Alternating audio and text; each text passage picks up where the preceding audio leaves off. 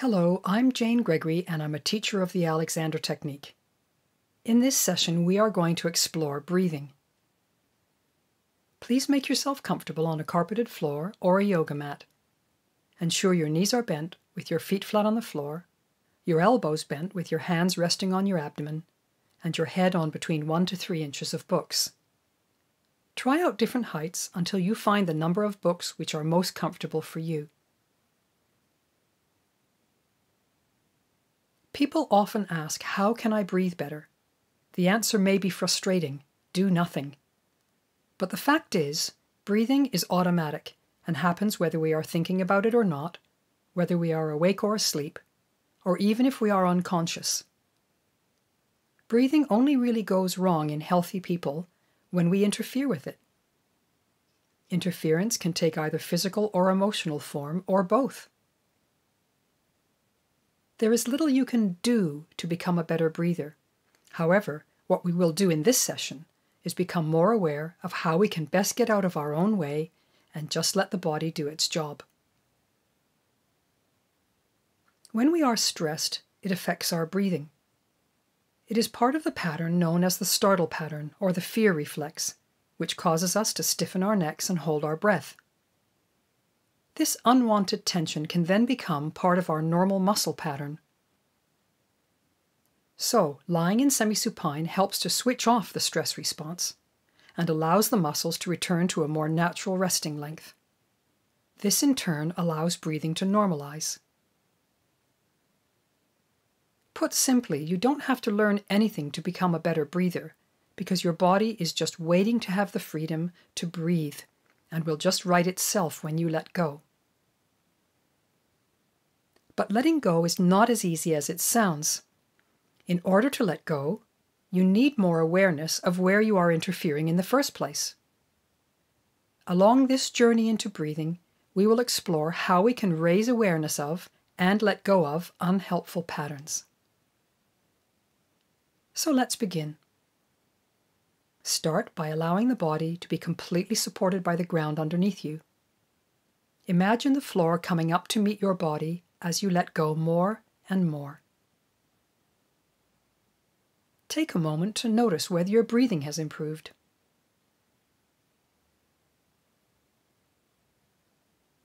By asking the weight of the head to really let go onto the surface of the books, your neck muscles can begin to soften and your breathing can start to become more natural. So really imagine the muscles in the deepest part of your neck, under the back of the skull, letting go, and allow the release to radiate outwards to the more superficial muscles of the neck. Let the release continue, traveling down into the area between your shoulder blades.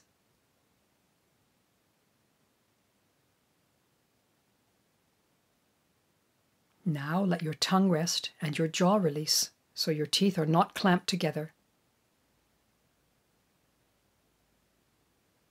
Softening your eyes can help to let go of the whole face, so let your eyes fall into their sockets, with the eye muscles releasing out towards your temples. Take a moment to notice if your breathing has changed. Don't worry if you aren't sure if anything has happened. The changes will be very subtle and may be difficult to notice at first.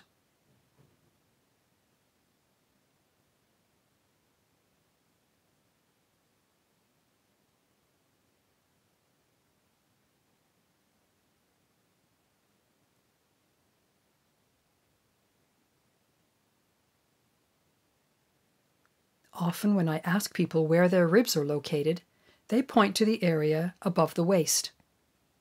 Although this is correct, what is less well known is that the ribs start right at the top of your body underneath your collarbones, and your ribs are designed to expand with the in-breath and return with the out-breath.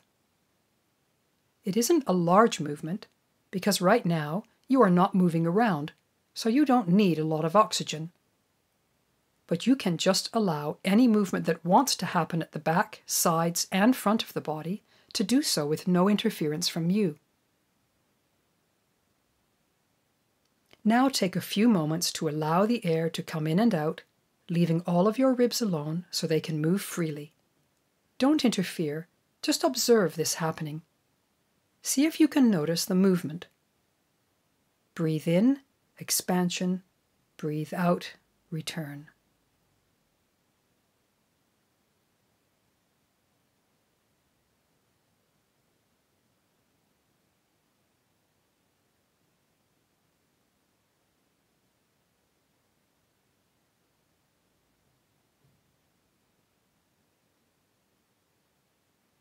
Your lungs are also situated higher inside your ribs than you might think. The lungs start right under the collarbones. Also, your lungs are just as much in the back of your body as they are in the front of the body. Imagine you are breathing into the whole of the lungs, right up to the collarbones and into your back too. You can imagine you are breathing into your shoulder blades.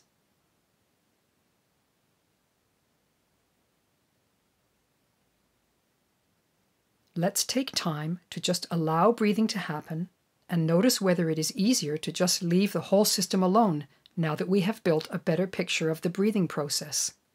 Remember, head is resting so the neck can be free.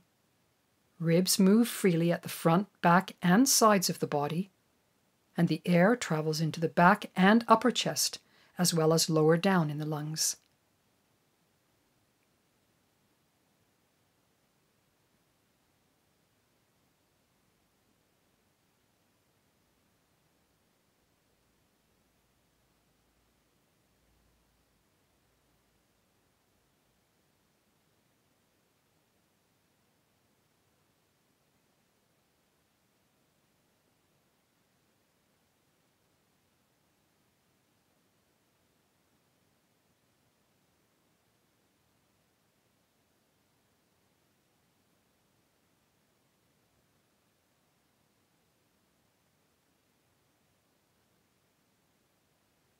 Now let's explore even further by asking ourselves some questions. Remember to allow the head to rest during the whole process. Can you notice yourself stopping the natural process of breathing from happening anywhere?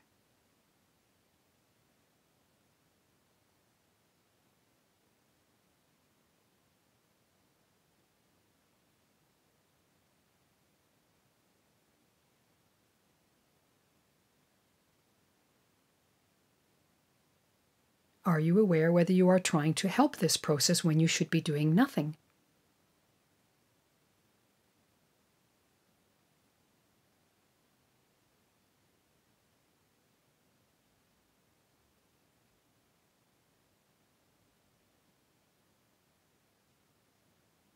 Are you sniffing the air through the nose or just allowing it to flow in?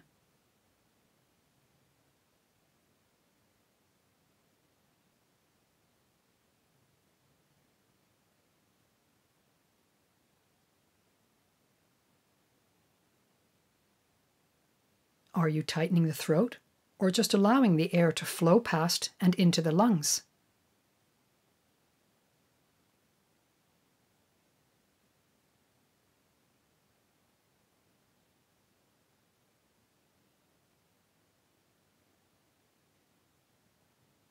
Are you pulling the air in from your upper chest?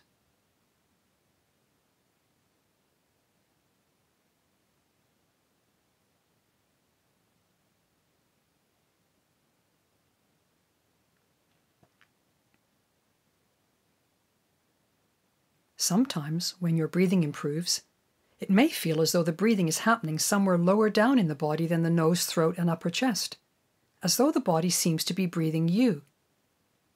This may be because the diaphragm now has more freedom to do its job. But please don't try to do anything other than observe this, and again, if you don't feel this, don't worry. When you breathe in, the ribs and lungs expand in all directions. Breathe out, they return.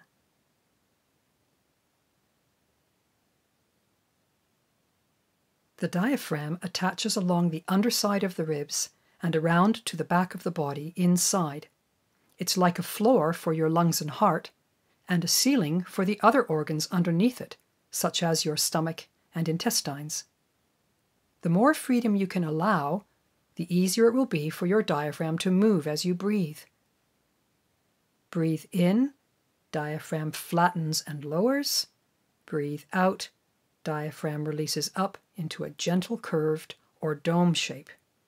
Breathe in, diaphragm flattens and lowers. Breathe out, diaphragm rises to a dome.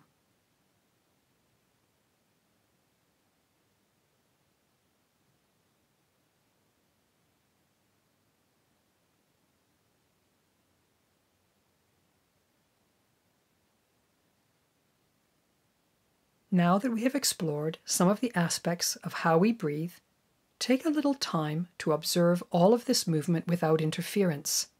Remember, the information about how breathing works is only to help you to become more aware when you interfere with the process. Allow the head to rest on the books, like a gentle backdrop to your awareness of breathing.